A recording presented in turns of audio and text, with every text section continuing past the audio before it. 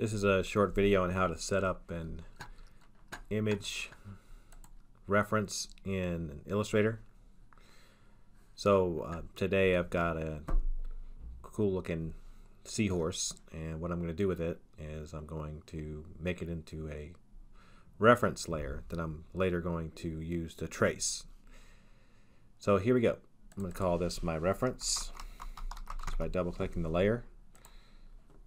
Then what I often do is take the image and I make a copy of it. I'm holding down the Alt key to make a copy, and I'll create a smaller version of it somewhere that is close by so I can reference it.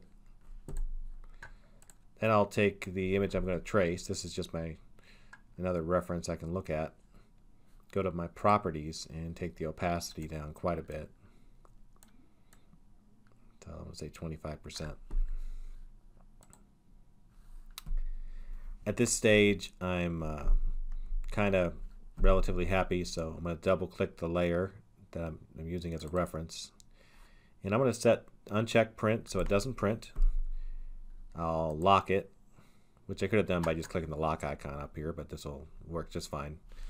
And then I'll press OK. So my reference is set up. Then I'll add an art layer above it.